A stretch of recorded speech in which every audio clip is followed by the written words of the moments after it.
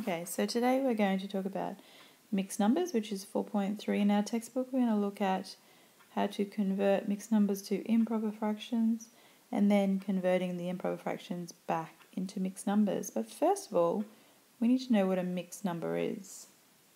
And to know what a mixed number is, we need to review.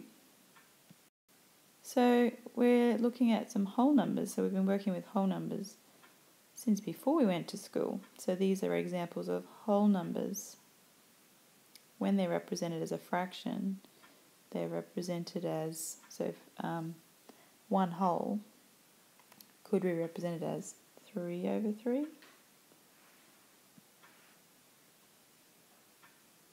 equals one whole. Could be 17 over 17. So as long as the top and the bottom numbers are the same, so it means 17 parts out of the 17 that there are.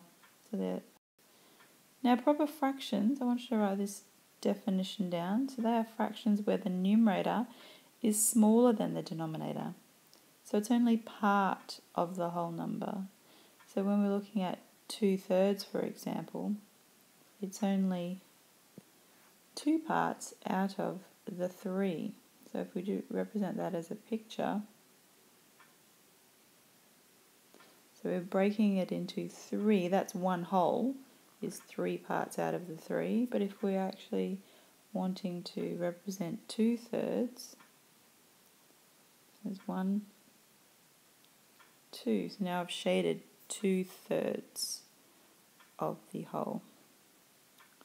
So that's a proper fraction because it's not quite a whole number. So it's where the numerator is smaller than the denominator. Now an improper fraction, as the name suggests, is not proper. It's not a proper fraction. So it's where the fractions where the numerator is bigger than the denominator. So it actually equals more than one whole. So when we're looking at 4 over 2, for example, we've got 4 halves.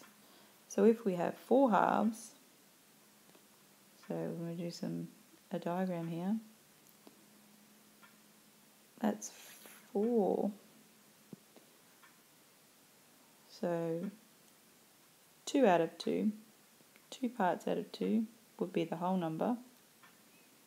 Well, we've got 4 parts out of 2, so that means it actually equals 2 whole. Alright, so sometimes the improper fractions can equal a whole number, whereas in the case of 7 sixes, when you break so you've got 6 parts. I'm going to do a rectangle this time.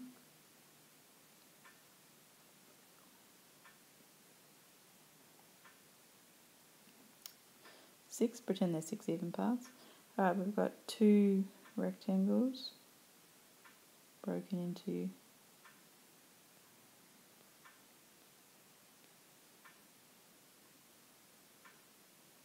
6 equal parts, okay, and we're actually shading 7 of them. So 6 out of the 6 would be a whole number. Well, now because we've got to shade 7, it's actually one more than a whole number. So it's one whole number and 1/6. Alright, so improper fractions are always bigger than one whole, but it could also equal a whole number.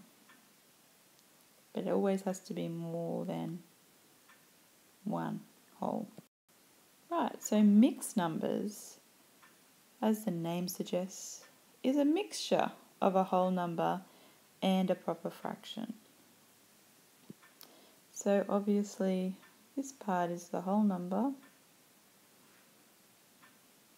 and this part is the fraction. So it's made up of a whole number and a proper fraction. So what's this mixed number? Now, let's pretend that we're just looking at the blue part. So what is the blue part represented as a mixed number? Alright, so we can see we've got 1 whole, 2 whole, and 3 whole numbers. And then the last one's broken into quarters. So we know that that's the denominator. 3 out of the 4 are shaded blue. So we can say that it's 3 3/4 is the mixed number represented here. Right, now, just to see if you understand, I want you to draw a diagram to represent the mixed number of 2 3/5 in your maths book, please. I want you to pause the video right now while you do that.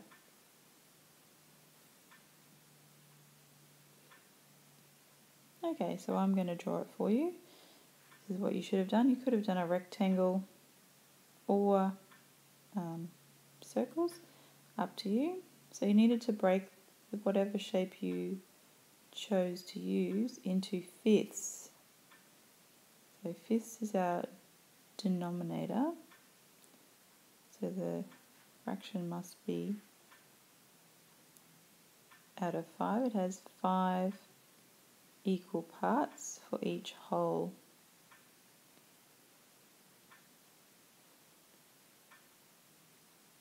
So we know that it has 2 whole numbers. So I'll just quickly shade. That's 1 whole number.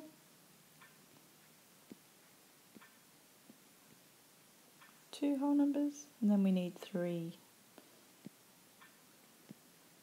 out of the 5 shaded. So this is 2 3/5. Right, now we're going to talk about changing the mixed number into an improper fraction. Now you'll need to do this if you are working with addition and subtraction of fractions. What you need to do is multiply the whole number by the denominator.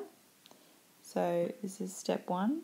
So you're starting with the denominator, and as you can see the multiplication sign here, so you're multiplying 2 by 4. That's step 1. Then step 2 is to add the result you got. So 2 times 4 is 8. And then we're adding the numerator to the answer that you get. So 8 plus 1 then is 9. Now we still leave the denominator the same. It's always the same when we're doing this. Alright, so we are multiplying the denominator by the whole number, and then we're adding the numerator to get the improper fraction. So you should have written this down in your maths book. Right, now I want you to see if you can change this mixed number to an improper fraction before I do the example for you. So just pause the video. Now remembering the steps. So we need to, step 1 is we start with the denominator, remember, and then we are multiplying. So 3 times 3 times 3 is 9, plus, then we add. So then we add the numerator. So 9 plus 2 is 11. And remembering we are keeping the denominator the same, because it's always it is 3 parts. So all the whole numbers are split into 3 equal parts in this case. So 3 2/3 is 11/3 when we're changing it to an improper fraction. And we're going to have another go. So 5 times 4 is 20, plus 3, so it's 23 over 5. Right, now we're doing it the reverse now. We're going to change the improper fraction to a mixed number. So you should write these steps down. Step 1 is to divide the numerator by the denominator, and then step 2 is to put the remainder over the denominator. So basically what we're doing is, remember that the vinculum, which is the line in between the numerator and the denominator, It's a division symbol. So we're actually going to do 5 divided by 2 to get the answer. So we actually want to see how many 2's go into 5. Okay, so you can do this on your calculator, or you can do a short division.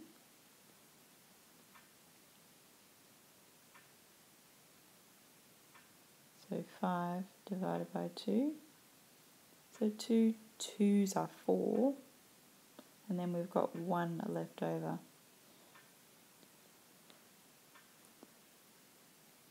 So that equals 2 whole numbers and 1 part left over. Remembering that we're keeping the denominator the same. So 5 over 2 equals 2 1/2. Now we're changing this improper fraction to a mixed number. So remember, 8 divided by 3 .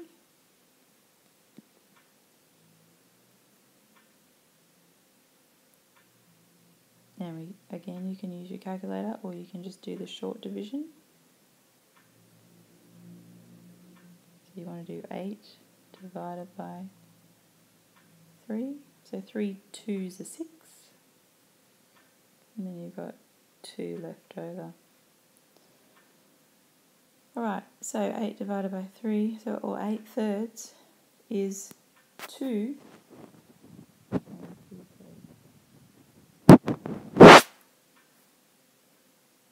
No, I should have written it down here, so it's 2 2/3. Alright, now it's your turn. I want you to write these improper fractions as mixed numbers. So pause the video, write them down and write your answer, and see if you get the same answer as me. Alright, so 5 into 23. So 23 divided by 5. I know 5 4's are 20. So that would be 4 whole, and then there's 3 left over. So that's 4 3/5. 17 divided by 7. So 7 2's are 14. And then there's 3 left over. Alright, so you should have got those answers. So hopefully you now understand how to convert mixed numbers to improper fractions, and back again.